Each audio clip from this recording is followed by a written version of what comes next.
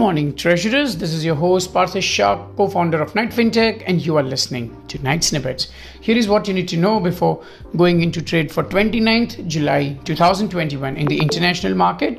The much-awaited FOMC meeting was over, and here is the highlights. The US Central Bank or Federal Reserve decided not to raise interest rates from near zero and not to adjust the pace at which it buys government bonds each month. The outcome is as expected.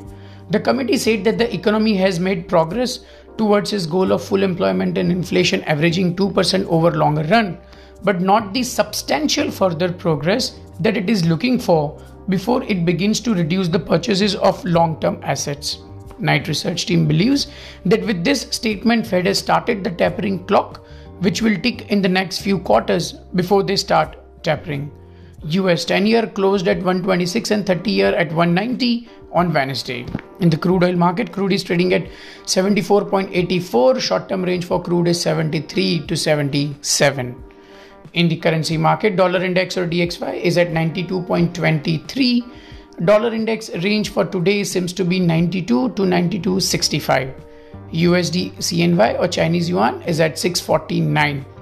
USD INR with a low of 74.31 closed at 74.38. Support at 74.30 and resistance at 74.75.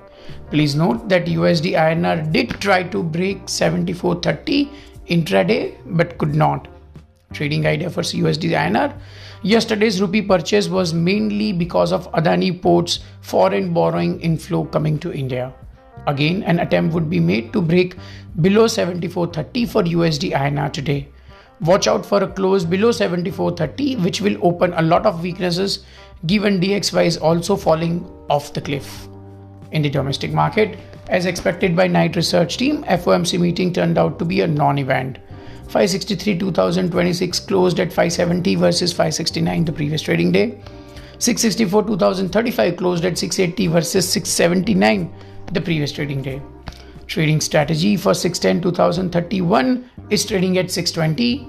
Now we expect the traders who were cautious because of the FOMC and were not buying the benchmark paper would make an entry and step up their purchases. Rational for the trade, waiting for an OMO announcement for 6.10/2031, taking it back to 615 levels.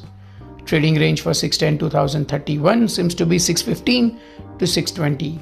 That's it for today. You are listening to Night Snippets with Parthesh Shah, co-founder of Fintech. See you tomorrow with the new episode of Night Snippets.